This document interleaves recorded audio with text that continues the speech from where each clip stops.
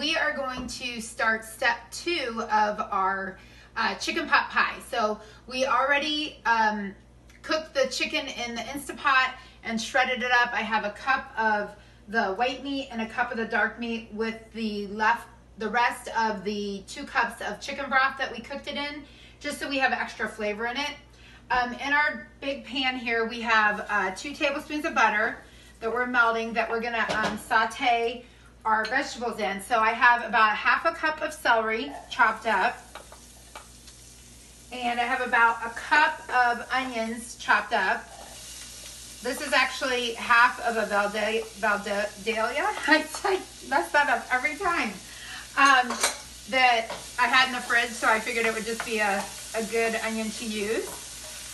You can use a regular yellow onion or white onion, whatever you like. Get that going. And then I also have some mushrooms that I want to get in there. We want to make sure that we sweat those out because we don't want that extra liquid to be in the pot pie. So we're going to put those in with the onions and celery and let those cook for a little bit. So over here I also have a 9x13 pan. That's actually what we're going to bake it in. So we're going to spray that off in a minute and prep that. I have the oven set at 400. So in this second step, we're going to make sure that we build the base of the chicken pot pie. But then after that, we're going to make the biscuits so we can put them right on top. So, you know, there are a few steps to this project, and there are some hacks if you don't want to do these steps. You actually could buy the chicken, like I said, a rotisserie chicken, and just pull that off. And then you could buy like biscuits in the tube where you crack them and they pop. A lot of people like those, but when you're trying to control the sodium, you know, it's really hard to find those low sodium options. So this way I know exactly how much sodium is going to be in the whole dish. So in this bowl I have about a cup of carrot and peas, you know, like frozen carrot and peas.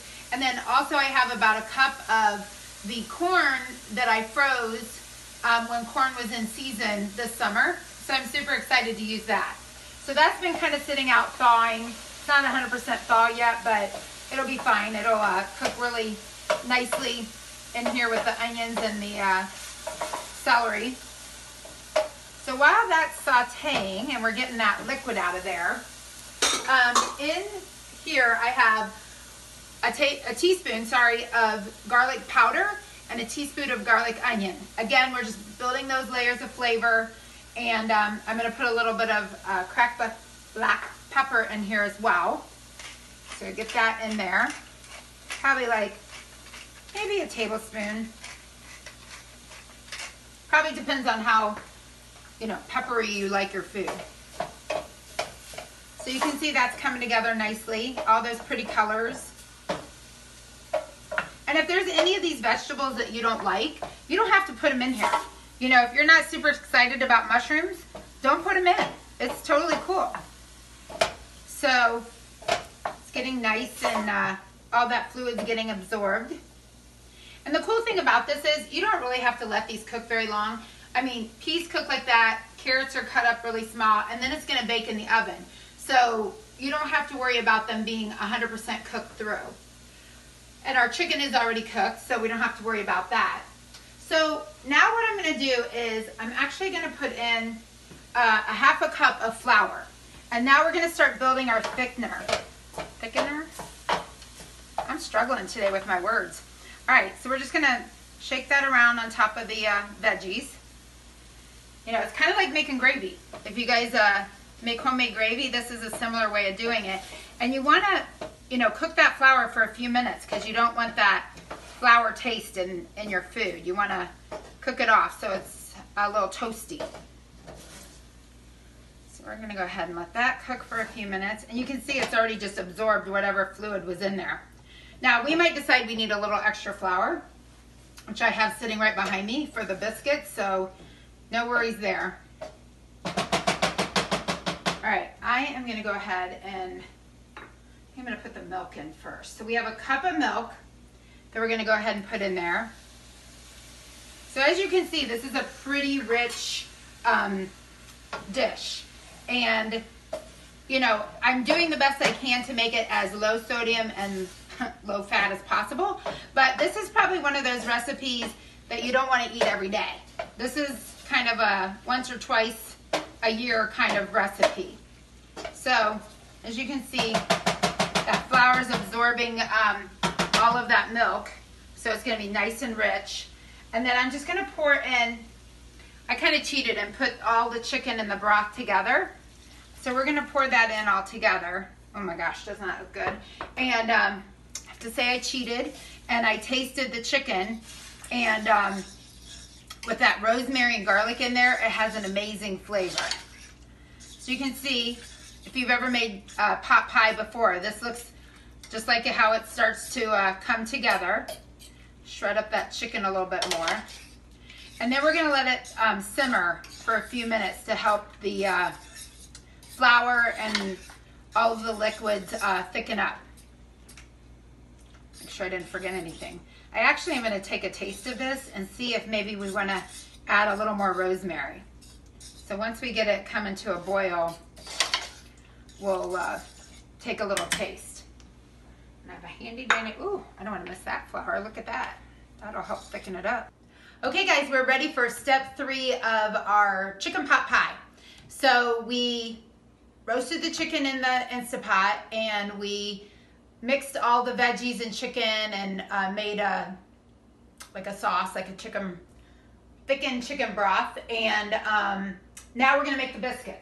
So, you know, some people make pot pie in an actual pie crust, but when you're trying to maybe watch calories or watch your sodium, having the biscuits on top make it a little bit easier for that portion control.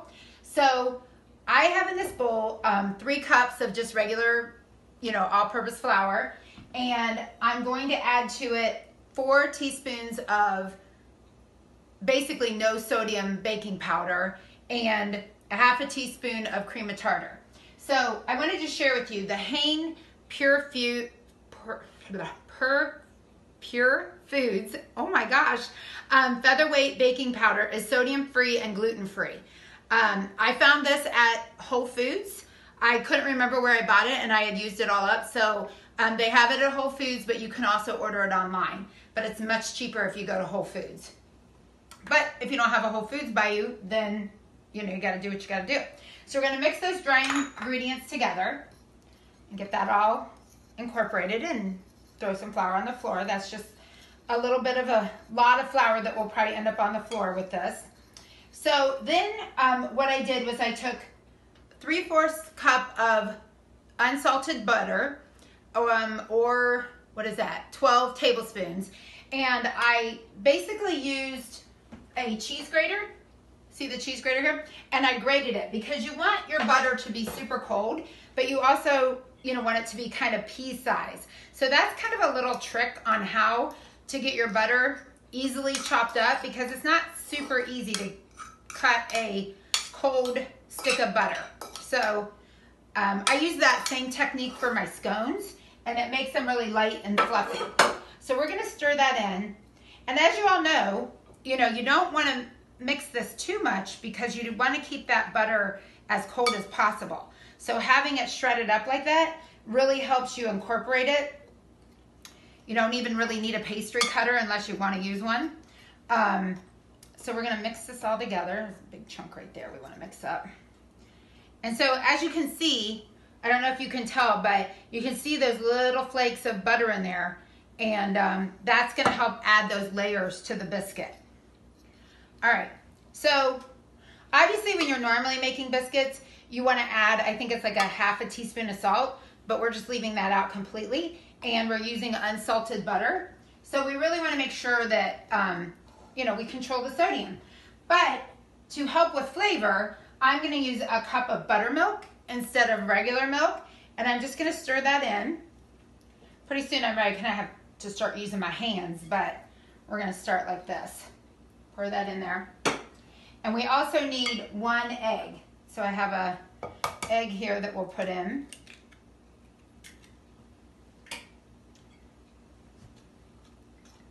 We're going to mix that all together, and it's going to start to come together into like a sticky ball. And I'm going to put some flour out on the counter here. So maybe a little more.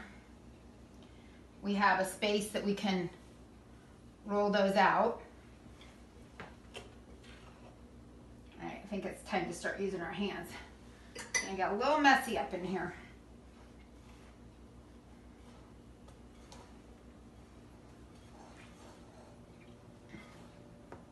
Oops, I should bring that back in here.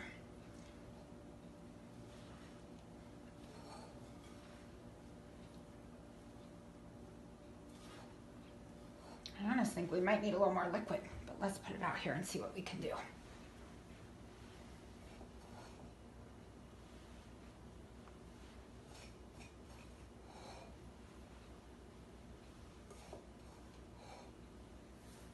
Alrighty, starting to come together.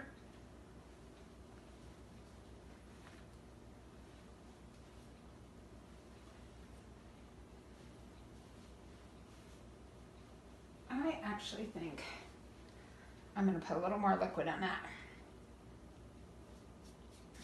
I'm just going to grab this milk over here. Even though it's not buttermilk, we'll just put a little dab, like right there. Help us bring it all together. There we go. Much better.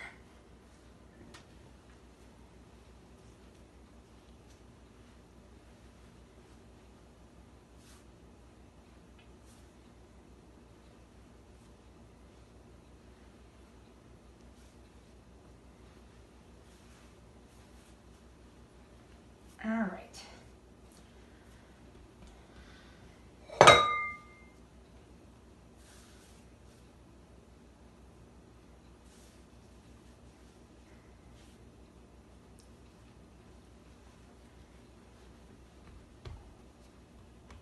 All right, we need to flour up our rolling pin here. So we roll it out. We want to roll it out till it's about 3/4 to an inch thick. So, you gotta kind of eyeball it.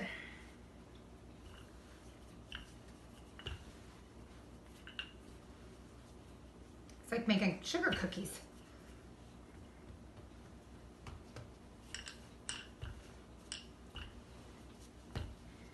We really need that to stay together. Okay guys, we just took the biscuits out of the oven and I just wanted to show you how flaky they are. Let me open one up here. Oh, that's hot pan. But as you can see, they're super flaky.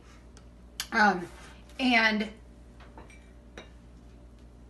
that's, I mean, they're not golden brown because we didn't put butter on top of them, but they're still browned on the top and the bottom. So these turned out super great. Let me try this one. See the flakiness in that one? You can see the separate layers where that butter was still cold and kept it separate. So if you're looking to make biscuits without having a ton of sodium in it, you know, not buying the tube that you pop open, these are super simple. And remember to follow me on Instagram and Facebook. I'm Christy from Christy Cooks for Life. And if you want more recipes and videos like this, you can find them on YouTube. So make sure that you subscribe to my YouTube channel, which is also Christy Cooks for Life. Thanks, and remember to make every meal a heart-healthy meal. Thanks, and have a great day.